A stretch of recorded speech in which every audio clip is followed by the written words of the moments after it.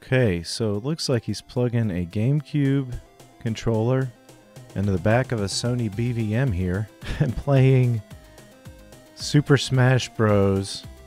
Melee straight from the back of the Sony BVM. Shank, you're a madman and I absolutely love it. Hey everybody, welcome back today to Retro Tech. It is January 2023 and we have an amazing accomplishment in the world of the CRT. Yes, our good friend Shank over at Shank Mods has done something unbelievable. He has combined a Sony BVM D-Series monitor with a input card that goes in the back of this monitor, and it is a Wii on a card, so you get a full Wii on your video card that slides in the back of the Sony BVM and gives you a portable CRT apparently with full Wii capabilities. So let's just get in here. We're going to check out a little bit more on what I'm talking about. First off, let's go check out Shank's thread.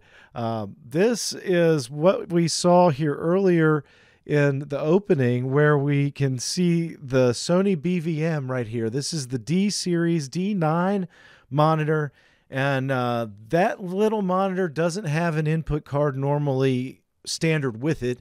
You have to add an input card, and so this is a great homebrew project that is based around the work of another amazing engineer in the hobby and field of retro, and that is Martin. And we're going to talk about Martin here in a second after we look quickly at this project and get a little bit more of an idea for what it is. Now, Shank has put some amazing pictures here of what he's done and the process that he worked through here on his Twitter, and that's what we're going to be looking at. So if you want to check this out, you can go to @ShankMods and look at all these things. First off, this is the back of that Sony BVM.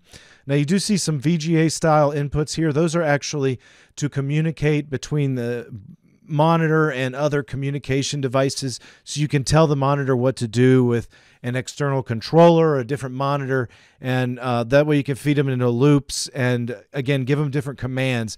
That is not an input board, so there's no video inputs through those inputs. You have to use this bay area and add a card. These are the original cards. This is the most common and most popular one right here. That's the BKM 129X from Sony, and that one gives you the ability to run RGBS or component video into this monitor.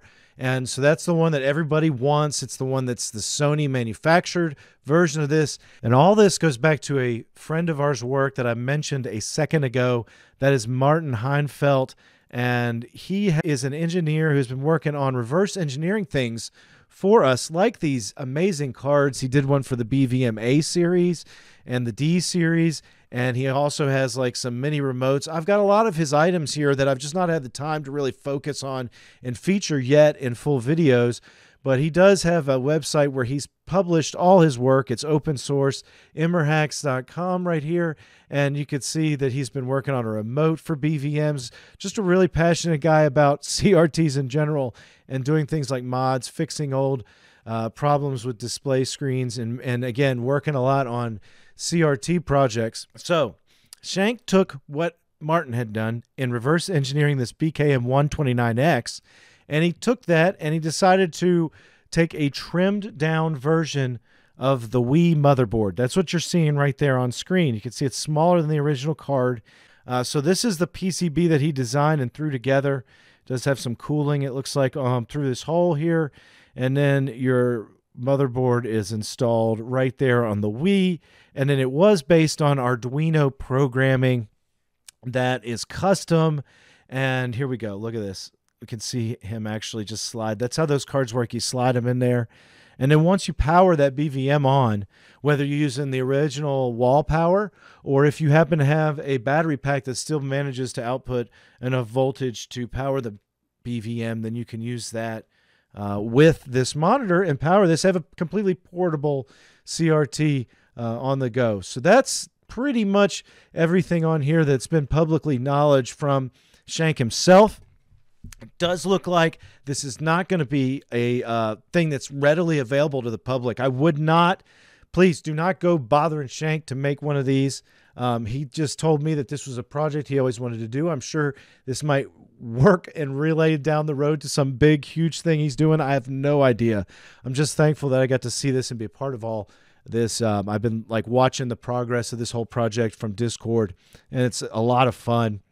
And the good thing is this expands on what the capabilities are of these open source cards. I'm not trying to say that, you know, hopefully maybe Shank will publish a lot of this work. That's up to him, obviously. But this might lead to other things that are made into cards for BVMs. The good thing about this card is if you did have this reproduction card, you could put this in any of the L series PVMs. So that makes the 20L5 a fully amazing monitor that you could have a card to put a Wii in if you're smart enough to recreate what he has done once he, you know, shares those files publicly, if that's something he wants to do. But if not, it's completely cool to just see this here and know that it's capable of doing this. If you want to find out more information on this, definitely check out Shank's social media profiles. And then finally, do watch the little short video, which I'll have clipped in a comment below. And wow, what just an amazing project for the beginning of the year here from Shank to do this. Because I feel like, again, this could lead down the road to other things that just could be invented that are cards, and you totally talk about something that is completely customizable for a BVM, but unnecessary, but just amazing. I love it. I love everything about this project. Thanks, Shank, again. Please, again, go check out his stuff. I appreciate it. Hey, I've got a lot of things coming this year, guys. I've just been really pushing things behind the scenes here in the shop.